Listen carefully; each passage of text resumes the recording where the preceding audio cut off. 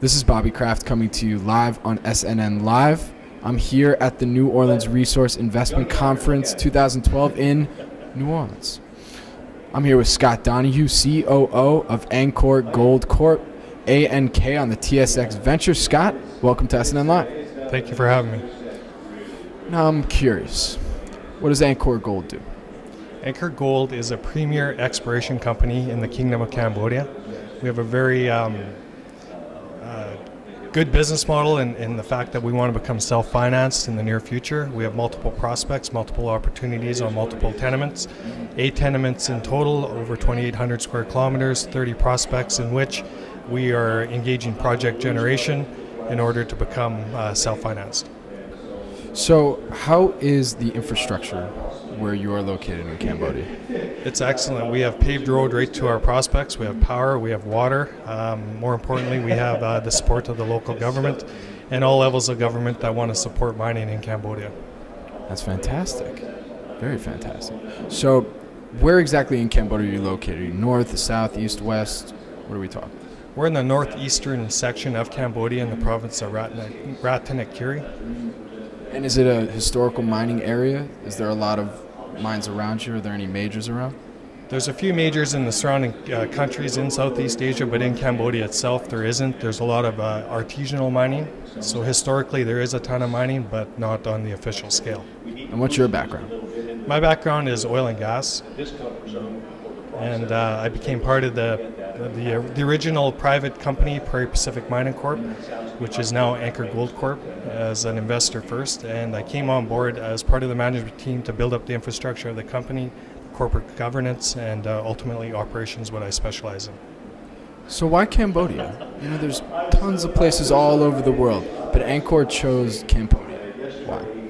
Because it's an amazing country. It's probably one of the few areas left in the world where you're actually 20 years behind where the modern world is today. You got a country that's been plagued with adversity, a history of some real bad things that have happened there. But since the late 70s, the country itself has gained momentum. They got a stable democratic government in there.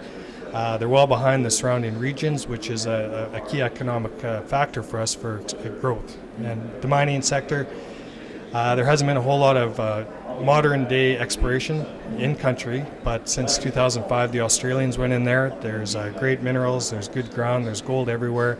We find it in our creeks, we find it in our core.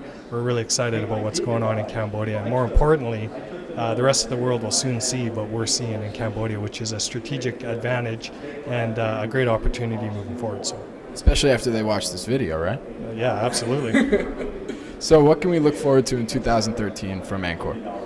We have a few short-term milestones that we're aiming for, one of which will be to close a transaction on one of our prospects. That'll generate cash flow, that'll fund our 2013 drill program.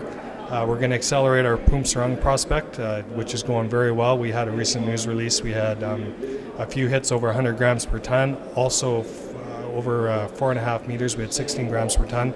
So we'll follow that resource around and we'll grow it, and that'll be great.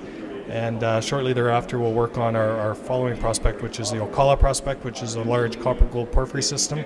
And we're viewing that one as our sleeping giant. So the border prospect will prove our business model of project generation. The Poom Sarang prospect will be our game changer. So we'll accelerate that and then ultimately get into the large system, hopefully by late 2013. So we're very excited. Sounds like a plan. And where can our audience find out more information about Angkor Gold? You could go to our website at www.angkorgold.ca.